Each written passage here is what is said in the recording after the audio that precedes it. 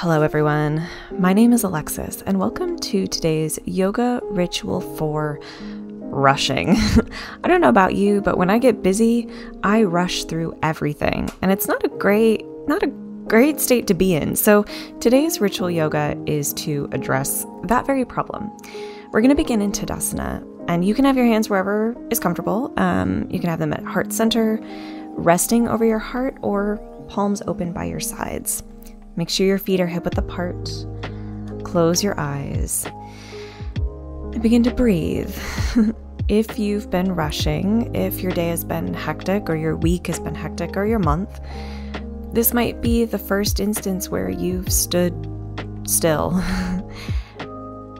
and really paid attention to how you feel in this moment.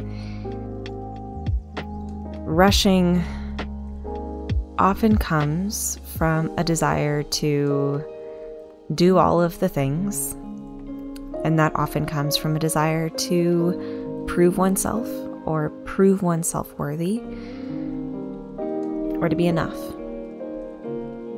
And while those things won't completely go away, of course, by the end of this class, I hope that through the course of this class we can connect to our heart chakras. Remember that our worth exists regardless of what we do. And give ourselves grace and allowance and permission to slow down, do one thing at a time, and do it well. Continue to breathe in and out through your nose.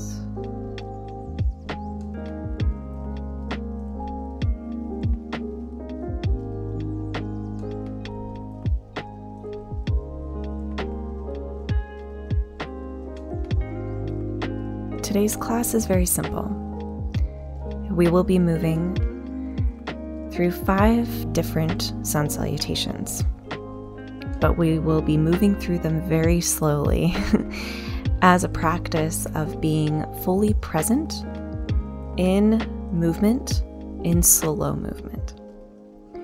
So we're going to begin with 2 low lunge sun salutations. So come to the front of your mat, feet up width apart, setting up for Tadasana, and inhale the arms up overhead. Exhale, hinge at the hips, and fold forward. If this is your first forward fold, bend the knees a lot, tuck the chin.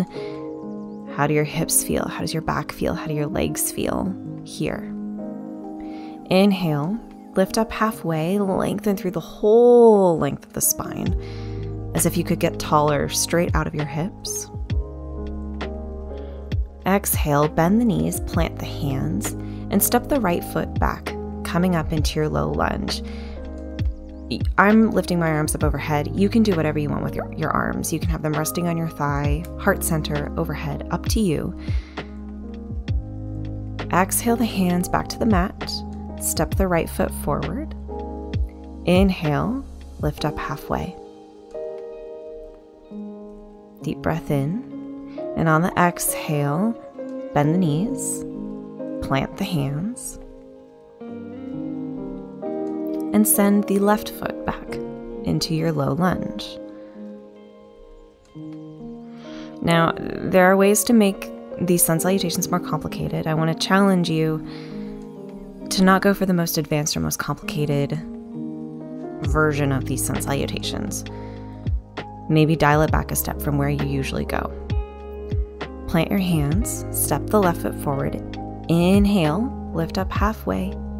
Really cherish these halfway lifts.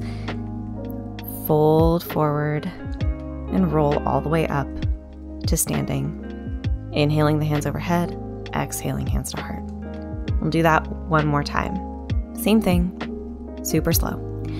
Inhale the arms up overhead, exhale, fold forward. Inhale, lift up halfway. Press the hands into the shins. Exhale, plant the hands on the mat. Step the right foot back.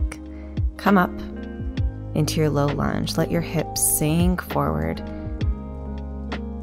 Drop into the pose.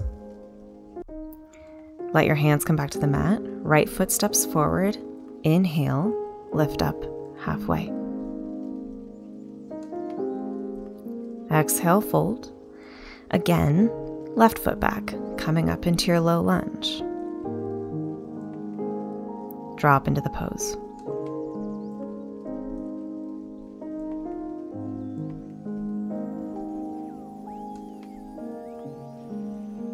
Let your hands come to the mat. Left foot comes forward. Inhale, lift up halfway. Keep the chin tucked into the chest, and every half lift. Exhale, fold. Push through the heels. Rise all the way up to Tadasana. Hands to heart center. Our next variation is going to be a slow version of Sun Salutation B, which begins with a chair pose. So make sure your feet are hip width apart. Take a deep breath in and out through the nose.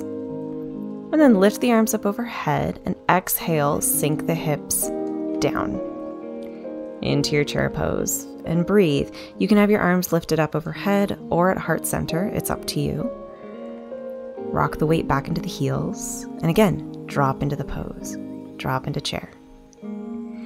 Exhale, fold forward. Inhale, lift up halfway. Exhale, plant the hands. Step the feet back into plank. And make your way to downward facing dog however you like. You can do chaturanga and up dog. You can do down to the mat and cobra, or you can just move back to down dog. Go very easy on yourself here. Treat this as an excuse to go easy on yourself. From downward dog, bring the right foot up by the right hand. Pivot the left foot so the toes are facing out 30-degree angle, and lift up into warrior one. Drop into the pose. Feel the ground beneath your feet. Feel the sturdiness of your hips, the openness of your chest. Exhale the hands to the mat. Step the right foot back to plank. Make your way to downward dog. Yogi's choice. However feels the best to you in this moment. Be unflinchingly kind to yourself.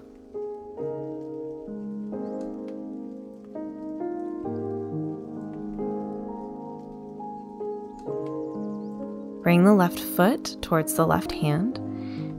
Plant the right foot at a 30-degree angle behind you. Rise up, warrior one. Drop into the pose. Once again, feel the mat beneath your feet, the sturdiness of your legs, the stability in your core, the openness in your chest. Exhale the hands to the mat. Step back into plank. And once again, make your way into downward facing dog. And take your time. There's no need to rush. Especially between chaturanga and up dog, it's so easy to rush through that. Go slow. Take your time. There's no rush. This class is less than 20 minutes long. It's a container.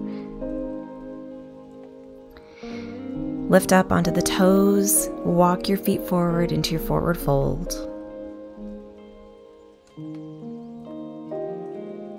Maybe bend into one knee and then the other.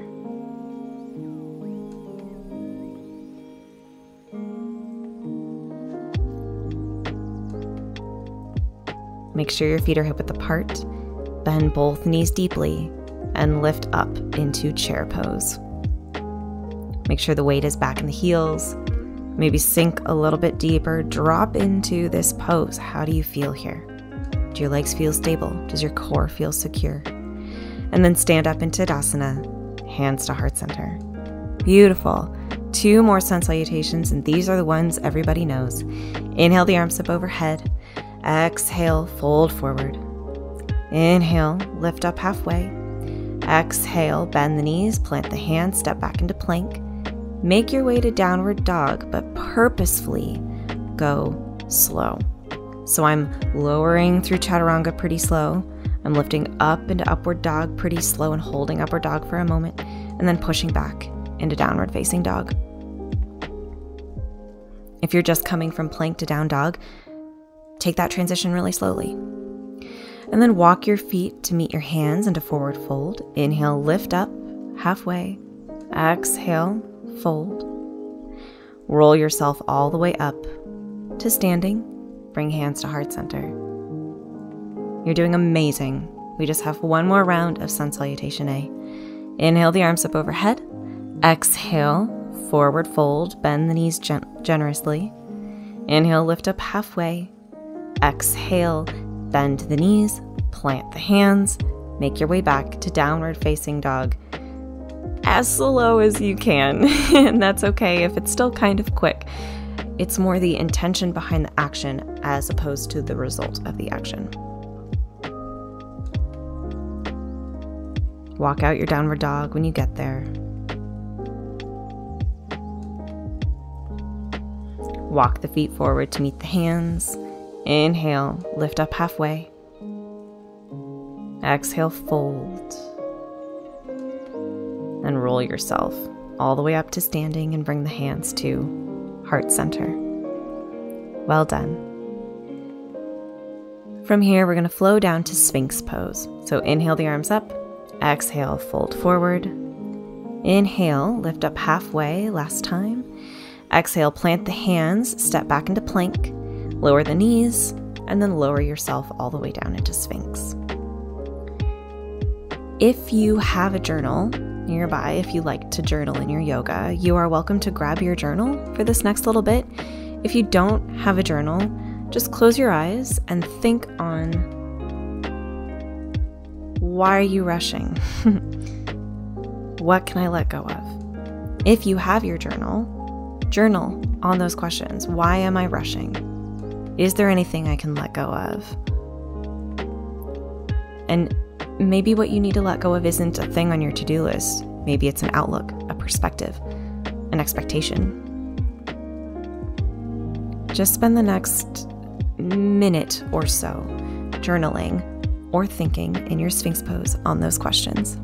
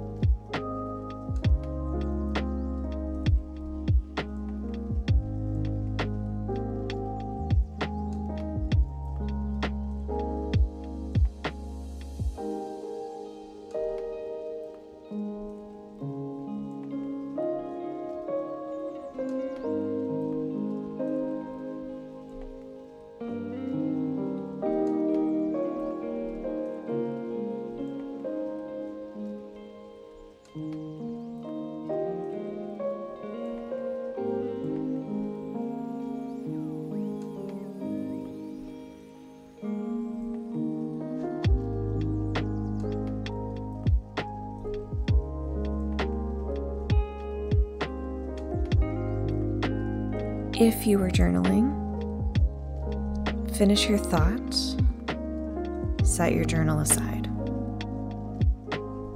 You can always come back and finish your thought later as well if you need more time.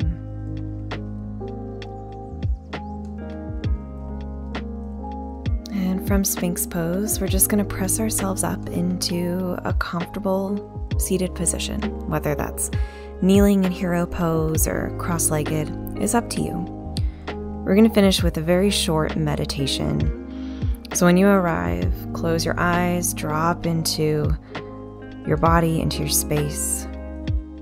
And all I want you to do for the next couple moments is repeat this mantra. I have the time I need. I have the time I need. have the time I need.